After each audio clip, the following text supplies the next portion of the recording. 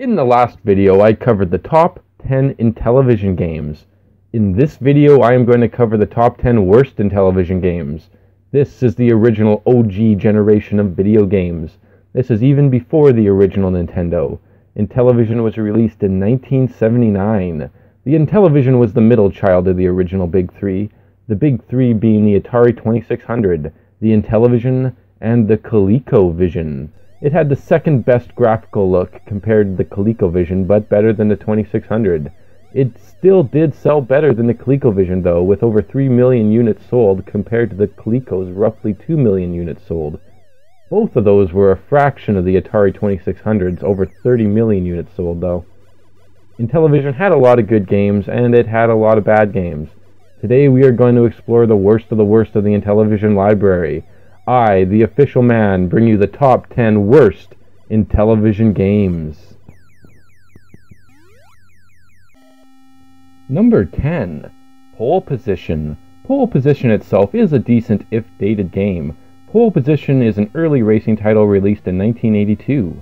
The Intellivision port is a butchered mess and a pain to play. Making any sort of turn or even staying on the road is a lesson in frustration. The poor controls make avoiding other vehicles very difficult and painful to do. The scaling is also really bad. It really seems like this port was just tossed together on a drunken Sunday afternoon. If anything, this turd should be tossed in the garbage. Number 9. Kool-Aid Man. Wow, this game is bad. You play as two children who are on an epic mission to mix some Kool-Aid. However, all the components to make the coveted beverage are spread around the house. You must find all the things you need to make the Kool-Aid and bring it to the sink. You would think this would be an easy task, but it is not. Your house has been overrun by the terrible Thirsties. The Thirsties exist to spoil the fun of kids. Only Kool-Aid Man can stop the Thirsties from their vile deeds. If one of the Thirsties touches one of the kids, that kid is frozen. If both kids get touched twice, it's game over. The Thirsties bounce around randomly, but if they get close to you, they will hone in and attack. This is just a headache to get through. There's even a time limit. The only early game with a time limit that doesn't suck is Pitfall. As a general rule, time limits suck. Unless it's something like a racing or a puzzle game, then it can work. When you get all of the stuff and bring it to the sink, the Kool-Aid Man appears. You must now hunt down and touch the Thirsties because now you have the mighty power of Kool-Aid. You win the level once you destroy the two Thirsties. This part doesn't suck as bad, but it's still not very good. This game was originally a mail-away offer that you got when you sent in enough Kool-Aid labels. This game is bad and boring. Stay away. Number 8. Zaxxon. The original Zaxxon was a groundbreaking title for isometric perspective games. You fly a ship over fortress walls and under force fields. The isometric graphics gave a 3D effect that worked really well for this game. The Intellivision Zaxxon is a whole different story. The Intellivision couldn't handle the main hook of the game. The master use of isometric graphics is what Zaxxon is really all about. Gone are the original graphics, and presented as this flying straight-on version. There is a color system in this version. Enemies of a particular color can only be destroyed if your altitude meter is of the same color. You can move up and down, and you do use altitude like the original, but the charm is all but destroyed. Zaxxon on the Intellivision can be shot out into space, but that could cause its own problems. What if aliens find and play it? They might take it as a sign of war. The insult of making them play Intellivision Zaxxon could just be too horrible of a thing to take. Number 7. Donkey Kong. Okay, this is bad. This is really, really bad. Just look at this. This is the original Donkey Kong on the Intellivision. This is such a lazy, underhanded effort. The gameplay is pretty broken. The jumping is poor. There's no real force behind his jumps. Mario doesn't gain any real distance, and he also kind of slows down. Grabbing the hammers is also very difficult. You often have to try multiple times. It's just not responsive. It seems Intellivision itself wanted to distance itself from this game as it doesn't work on the Intellivision 2. This game was made by Coleco. Coleco basically sabotaged it, as the version on the ColecoVision is so much better than this one. Looking at it like that, I guess Coleco did a good job in making a terrible version of this game for its competitors. This is of course a Nintendo game. This was before Nintendo brought out the NES.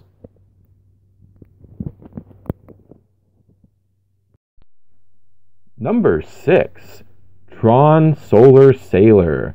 The top 10 Intellivision games has Tron Deadly Discs, and the top worst Intellivision games has Tron Solar Sailor. You need the Intellivoice for this one. The Intellivoice is a large cartridge that goes into the Intellivision's side slot. Games for the Intellivoice plug into the right-hand side of the module. Its function is to talk. Games could now have speech. Only 5 games support it. It pretty much flopped hard. The game will use the Intellivoice to give you a code that you must remember or write down. There are enemies along the grid that will attack. They are stationary. Shooting at everything will drain your energy. You move along a grid looking for the correct sector. When you find the sector, you enter a code. Once you do this, the gameplay changes and you're going down a 3D tunnel and collecting the numbers to crack the code. This game is really annoying and the opposite of what games should be. Fun. Number 5. Sewer Sam. Sewer Sam has a neat 3D look that was pretty innovative for its time. In this game, you play as a guy named Sam. Sam spends most of his time in the sewers hunting bats, spiders, and alligators. He is also hunting submarines, which is really strange. You always find submarines in sewers, right? Well, for some reason, this sewer system has submarines, and you have to find a rocket launcher to bring them down. Once you find and defeat 3 subs, the game loops back to the start like many games did back then. The rocket launcher is really tough to find and very random. This game really just feels very random and thrown together. The sewers go on for far too long, and they get really monotonous and boring. This game really just pretty much sucks and should stay where it belongs, in the sewers. Number 4. Congo Bongo. Congo Bongo on the Intellivision is an experience you don't want to have. The game looks nice for an Intellivision game, but that's the only positive thing that can be said for this title. This is a 3D isometric title. Congo is an evil ape. The game starts off with you just relaxing in your tent, minding your own business. Along comes Congo the ape and he burns down your tent. There's no real reason for it. This ape is just a big jerk. You must now take revenge against this ape and throw him back into the Stone Age. Actually, this is an eye for an eye type thing. Your revenge is lighting Congo's foot on fire the way that he lit your tent. What kills this game is the controls. You have to be right on the mark. Pixel perfect everything. With the isometric perspective, that can be very, very hard. You must avoid Congo's coconuts as he throws them at you. You can also avoid falling off an edge and into the water. This game should stay in the jungle and not in your Intellivision. Number 3. NHL Hockey. Having the NHL license for this game is pretty perplexing. There's no detail in the players. The only way to tell your guys from the opponents is the players are a different color. The players are all one solid color and there's nothing else to tell them apart. Also, this game is really, really slow. Don't even bother to try and pass the puck. It won't work out well most likely. Getting a goal is pretty much impossible as well. The goalie blocks pretty much every shot.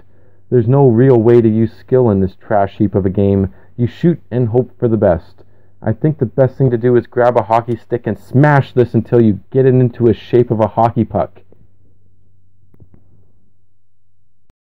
Number 2. Boxing. This game looks nicer than the Atari version of boxing, but other than that, they are pretty crappy. Your fighter is a single color. You look blocky and pixelated, but you can tell that your character is human at least, although it does feel more like a bad match of Rock'em Sock'em robots. The controls are not the worst. Not great, but not the worst. The gameplay isn't very good. The animations are smooth, but the characters move very sluggish. There's an alright variety in the punches, but nothing feels satisfying in this game. A game like boxing needs more power than the Intellivision has to really make a go of it. Even the Nintendo wasn't ready for the sport.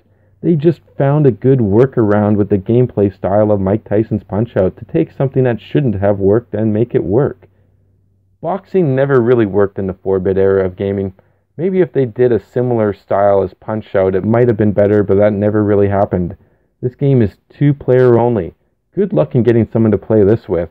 Now let's take a look at some honorable mentions.